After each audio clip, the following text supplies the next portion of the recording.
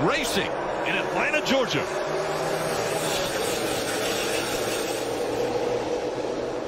What's going on, everybody? Welcome back to another Kozmatt Race Recap. Let's get right into the 20th race of the season at Atlanta Motor Speedway. Seeing how this was going to be the last race at this track until it gets reconfigured and repaved, I knew today's race was going to be awesome.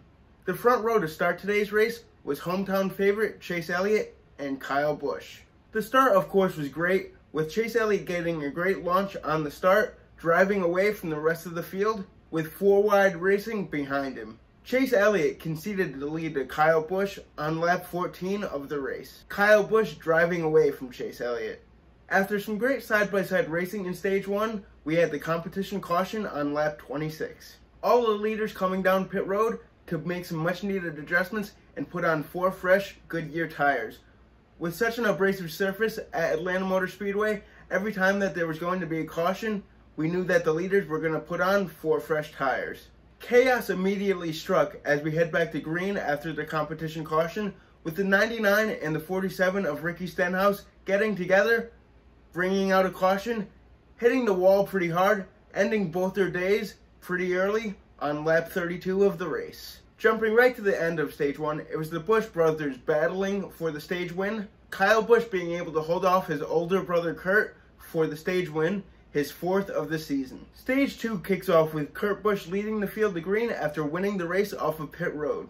The restart, of course, was awesome, with the top line really showing its dominance, Kurt Busch being able to hold on to the lead. With Kurt Busch leading, it seemed like there was a much more intense battle for second place as Alex Bowman and Kyle Busch fought over that position, as we made our way to green flag pit stops in stage 2. With weather in the area, we knew that these green flag pit stops were certainly going to be interesting.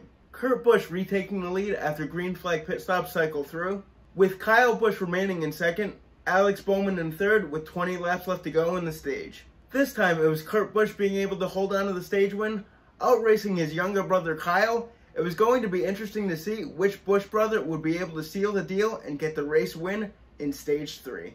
Unfortunately, before stage 3 could start, the race had to be held under a red flag as some asphalt on the rough and torn up Atlanta Motor Speedway track came up.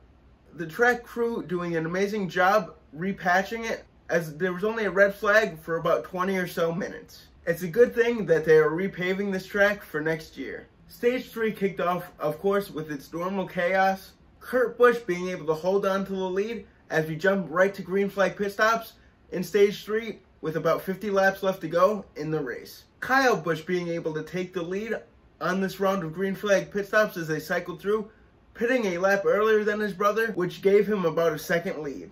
With 25 laps left to go, Kurt Busch was able to make the pass on his brother, retaking the lead, thanks to a little help from his teammate Ross Chastain, who was on the very tail end of the lead lap. With about 10 laps left to go, this battle for the lead was certainly not over. Kyle Busch trying as hard as he could to run back down his brother. Unfortunately, it seemed like he used up his car trying to run him down. Kurt Busch being able to hold on for the race win, locking himself into the playoffs, getting his first win of the season. I must say, it was awesome to see Kurt Busch get this win, holding off his brother. It's going to certainly be an interesting family dinner this weekend. Well guys, that was it for a very entertaining Atlanta Motor Speedway race. Certainly a great way to end this historic track before it gets reconfigured and repaved next year. Let me know what was your favorite part about the race. Always like, comment, and subscribe, and we will see you for a Monday Night Raw recap on Tuesday. Peace out.